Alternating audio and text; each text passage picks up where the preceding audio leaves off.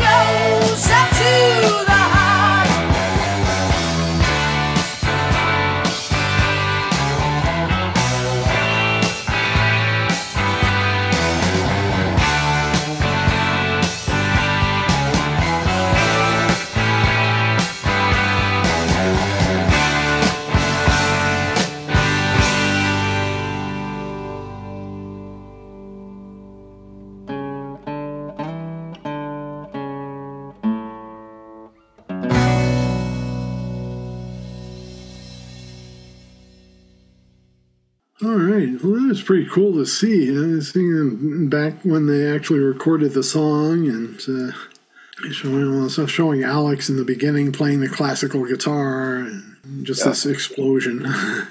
Yeah, very nice. A couple of things I can mention. I remember from our earlier videos that Alex actually did record that acoustic guitar part outside in a setting very much like that one. It was out in like the countryside somewhere, I think is where the studio was. And it had been raining, but it wasn't raining right then. And so they set up outdoors and they all recorded live that beginning part. And there were two microphones, I think about 10 feet apart. So Alex is walking around and you can hear him. You can hear him moving from one mic to the other. If you're wearing headphones, you can hear him where his guitar is moving along. Pretty cool effect. That was nice. I also note that the lyrics are very much like 2112. Take heart and rise up against your oppressors, some of whom might actually just be demons, posing as normal humans who are ruling, the whole thing with the kings. And yeah, it's similar. It's like recounting some mythology or something in a way, or old tales, which does differ from how they started writing a little bit later on, just a couple albums later. So that was fun to see. You can tell they probably did digitally rip that video some time ago. I wonder if maybe they'll ever go back and try to get a higher res version. But yeah, it was fun. I mean, we could see perfectly well what was going on, and it was very cool. The kimono phase of the band in full bloom. So, folks, let us know what you thought about that, if you've seen that video before, if you saw that tour, if you've ever heard them play that song on tour, what tour that was. I'd be interested to know about that. If you have other suggestions for us, please leave those below. And if you enjoyed this video, please give it a like. And if you enjoyed our presentation, please subscribe. All right. Thanks so much for joining us, and we'll catch you on the next one. All right. Take care, folks. See you all later.